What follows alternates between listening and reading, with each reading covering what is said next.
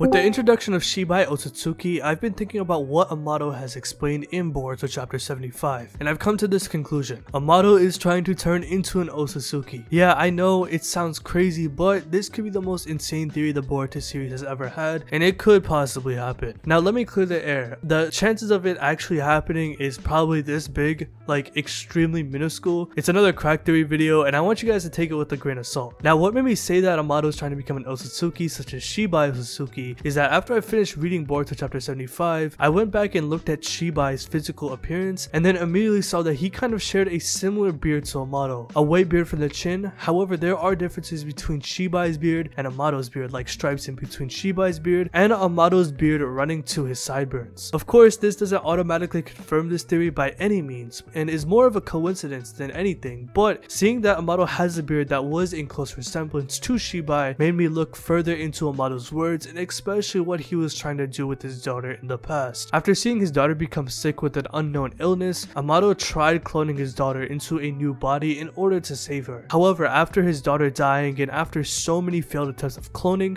Amado understood that his daughter failed to exist. From that point on, Amado realizes that this was the domain of the gods, aka the land of gods, where worlds of humans were just not meant to step into. With Otsutsukis being prevalent in the storyline, they have the ability to use shinjutsu techniques like karma, for example. This allows them to cheat death over and over again, giving them an immortality boost, hence making them stronger every time an Otsutsuki consumes a chakra fruit. And unlike Otsutsukis, humans cannot cheat death, where they have flaws within their bodies such as physical limitations, illnesses, and can just die of old age. The domain of gods is a term that Amado refers to repeatedly in chapter 75, which is something that I think Amado is trying to take hold of for himself. Godly powers such as shinjutsu like the karma, Ishiki's dojutsu, Code's claw marks, the Senrigan, and divine reflection are abilities that are all incredibly powerful and have some of the most broken abilities in the entire verse. Shinjutsu is defined more or less as a superior version of ninjutsu, where it does not require the use of chakra or the use of weaving hand signs. And let me reiterate, shinjutsu does not use chakra like how ninjutsu does, as Amado states that ninjutsu fundamentally attempts to reproduce phenomena similar to shinjutsu by weaving signs and concentrating one's chakra. The karma seal is a perfect example of this, as when Kawaki was first introduced into the story, he masterfully displayed the use of the karma in battle while not knowing what chakra was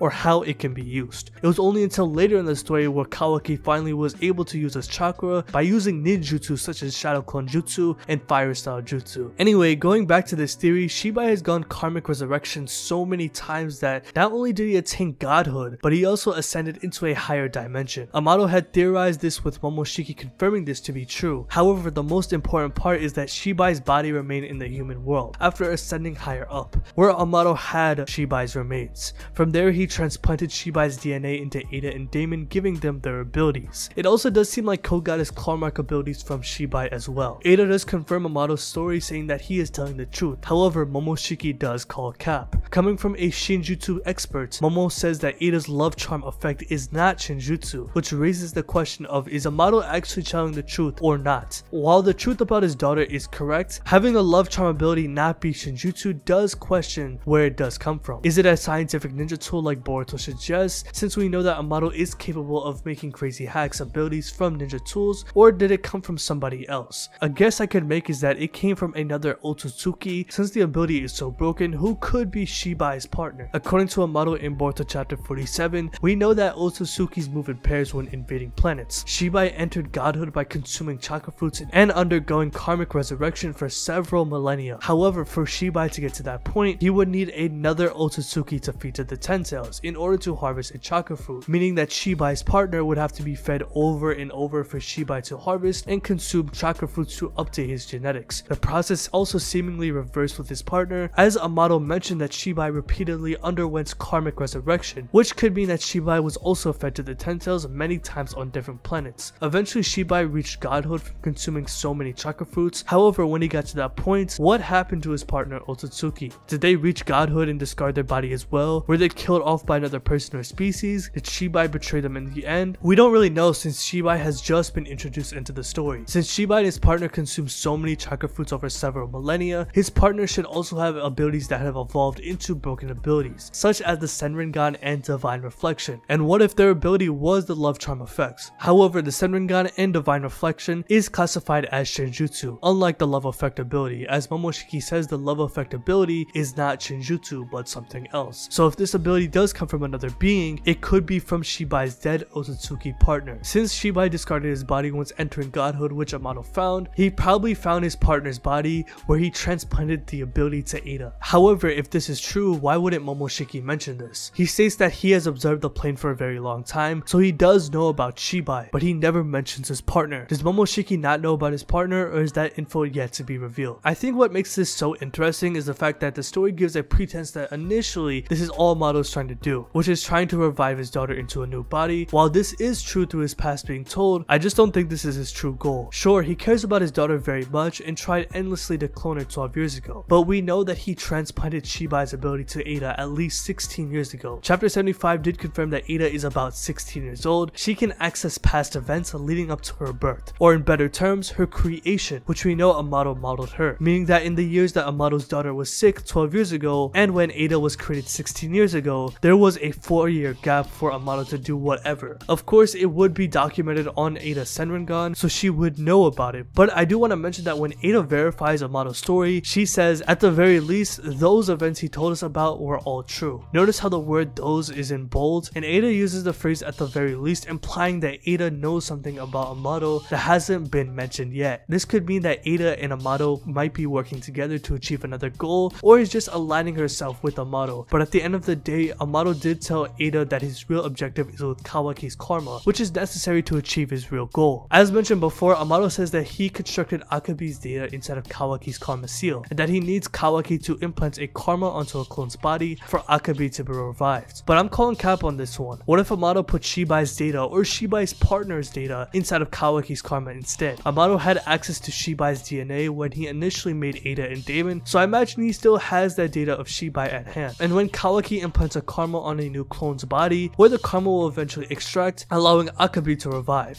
However, when looking at the rules of karma, wouldn't giving another karma to a vessel result in making a copy of yourself? AKA, would Kawaki give karma to a body just to have another version of himself? I know Akabe is supposed to be revived through it, but by having Kawaki as the host Otsutsuki, he's just making a copy of himself. How would Akabe be revived separately instead of having another Kawaki reviving through that karma? Are there special requirements for this body compared to your average vessel? It just feels incredibly off, as we've just never seen this kind of resurrection before, but knowing how Amado is known for tinkering shit with technology, anything can happen. This could be his daughter after all once Kawaki plants his karma seal, since he was telling the truth, and I do imagine that Amado is trying to get his daughter back, but this may not be his true goal after all. Sure, we clearly see his past where he failed to replicate his dead daughter, but the fact that he lied about Ada's love ability not being Shinjutsu and Momoshiki calling cap, I feel like there is a lot more to learn about Amado's true motive. With him saying that living in a world of gods as a human is impossible, humanity must move on and try to upgrade themselves, such as becoming like the Otsutsukis. From cyborgs to living gods, Boruto as a series has pushed this theme repeatedly, where characters have expressed that living the shinobi way is just not possible in the future. You can't just train your way to become an Otsutsuki like powerhouse, which Ao literally states as he justifies why being a modified human and gaining Otsutsuki like powers is the future. This is because godlike characters such as Naruto and Sasuke exist, and when a godlike enemy such as the Ishiki roll around, your average shinobi is not going to be able to do anything about it. In fact, Naruto and Sasuke would not be able to do anything, especially against future Otsutsuki such as Shibai, if he ever plays a role. In order to prevail over humanity, you must upgrade yourself, and with technological limitations existing within the world, you must rely on Shinjutsu such as karma. That's why Amado may try to become an Otsutsuki or bring Shibai's physical body back in order to stay immortal and live a long time. Sure, he wants to bring his daughter back, but I think the story is giving the audience a pretense on what Amado's true goal is. It's possible that Amado can recreate Shibai's physical body, or even his partner Otsutsuki, since he has pieces of their DNA, transplant into Ada and Damon. This could mean that Amado could try to turn into an Otsutsuki by becoming Shibai's vessel, or his partner's vessel, which I could think is more likely, since we don't know what happened to them, and Shibai's soul has essentially ascended to a higher dimension. Boruto and Kawaki prior to becoming vessels were normal human beings, but once they got their karmas, they quickly had their DNA written into Otsutsukis, where they now have a much longer lifespan. I see Amado trying to do the same, becoming the vessel of either Otsutsuki or is possibly Shibai's partner. It's really hard to pinpoint which way Amado could go, but at the end of the day, I think he's trying to become an Otsutsuki. There's so many possibilities abilities with how devious Amado truly is. So let me know what you think about this video in the comment section below. Do you agree with this theory, or do you think Amado is just trying to bring his daughter back? Let me know how you guys feel about that in the comment section below. So if you like this video, hit that like button, subscribe,